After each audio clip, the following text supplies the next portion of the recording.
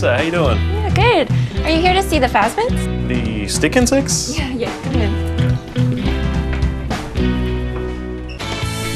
So, before we get started, can you just remind me of what you do again? Oh, yeah. Well, I'm an entomologist, which means I study insects.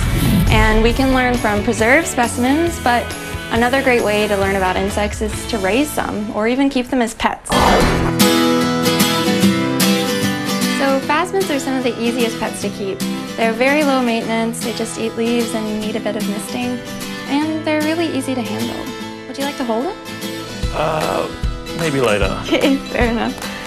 Which ones are we actually going to be talking about, looking at today? Oh, well, we can talk about any of them if you want. Like, I have my peppermint stick insects, which are from tropical far north Queensland. They have like a peppermint smelling defense spray, and they eat this really tough plant. But more locally, we have spiny stick insects, which you can see here. So I only have a few of these spiny stick insects, but we can actually find some in the backyard if you want to have a try. You mean we can just find them crawling around outside? Yeah, it's actually part of why I moved here to Australia. You guys have 130 different species of stick insects, and where I come from in the States, we have about 12. Finding phasmids on a Friday. Let's do it. Okay.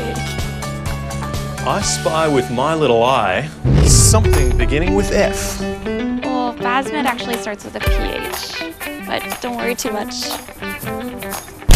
So how are we going to find these insects?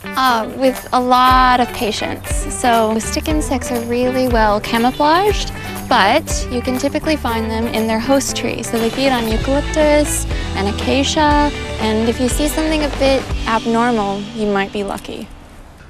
If I pick it up, is it going to sting me or bite me? Oh, no.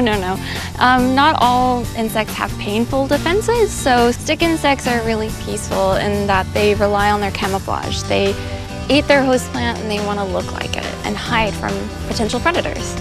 Another thing I forgot to tell you is we're more likely to find a female spiny stick insect. Yeah, don't they just look the same? How can I tell if it's female or male? Well, they're sexually dimorphic, which means the males and females look very different from each other. So the males have really long antennae and long wings with a slender body, whereas the females, short antennae, short wings, large round body. But how do they know they're the same species if they look different? Oh, well, they don't have too much trouble. They can smell each other out.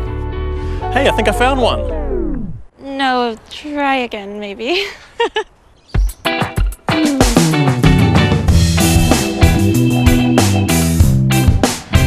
This is ridiculous. There must be hundreds of insects here. Yeah, they're pretty good at hiding. Don't worry. Matt, I think you actually found one. What? Where? Don't move too much. Oh, see, she's harmless. Well, she's not so bad. Yeah, I'm glad you think so. Well, thank you, Jessa, and thank you, Ms. Spiny, but I can't stick around, so I'm gonna make like a tree and leave. Okay, have fun. See ya.